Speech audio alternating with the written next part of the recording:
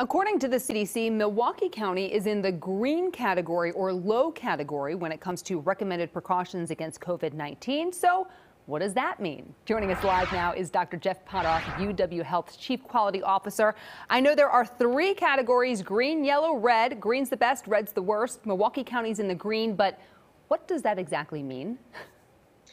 Yeah, I think this is a great question. And the CDC has started to change a little bit how it looks at the pandemic. And this is based on a lot of factors. There's, folks who are vaccinated. There's folks who've recently had COVID-19. They likely have some, at least limited protection. And what determines red, yellow, green is really a few things. Still cases per 100,000 people. We've been using that since the start of the pandemic.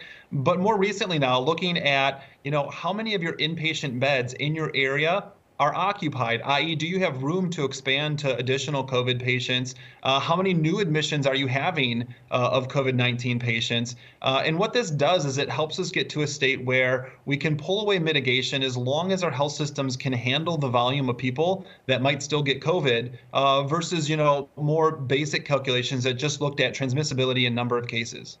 I mean, that all makes sense, but, Milwaukee County, as we said, is now green. But Racine and Kenosha counties, for example, are considered red. They're the higher risk. Talk a little bit about the differences in terms of recommendations here. And also, how can one county be green and then right next door it's red? Yeah, I think it's a great question. And counties, they seem like they're these arbitrary lines. I think transmission between those two counties is likely not significantly different. But I think where you're seeing some of those differences might be in the resources in that community to respond to people who have COVID-19. Milwaukee County likely has hundreds, if not thousands, more hospital beds than some of these other counties, which might make them more red, which, advises people to take precautions so that they don't continue to contribute to hospitalizations in those counties, whereby in other counties where they have more resources, they may be able to tolerate higher levels of transmission because they have the resources to handle the patients that will then require hospitalization. When it comes to the recommendations, so many different communities are lifting their own local masking recommendations. A lot of school districts are lifting them and making them optional for students and staff members. Compromised people are kind of going into this restriction-free society, one that they haven't really gone into in the last couple of years. Should they be taking any additional steps to protect their own safety?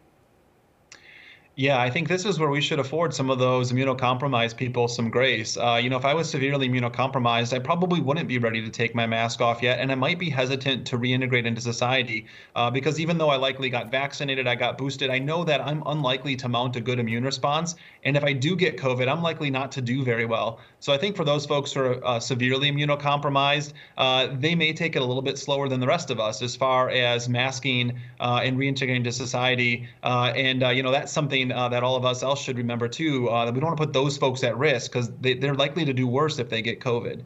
It's a good thing to keep in mind. A lot of us, forget about that. We're thinking about just ourselves. We have to remember others and be respectful of that. Dr. Jeff Potoff, we appreciate you being with us and answering our questions today. Thanks.